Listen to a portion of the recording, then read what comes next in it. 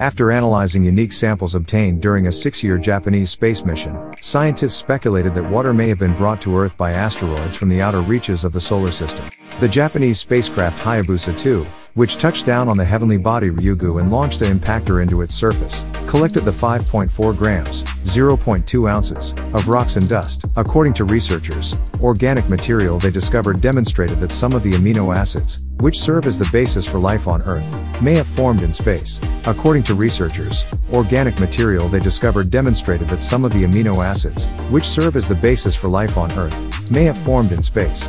The mystery of how oceans first appeared on Earth billions of years ago may be solved by the Ryugu samples. It is possible that one of the primary sources of Earth's water came from volatile and organic-rich sea-type asteroids. A continuing investigation of these priceless samples will undoubtedly increase our understanding of early solar system processes. Subscribe now for 1-minute space facts videos.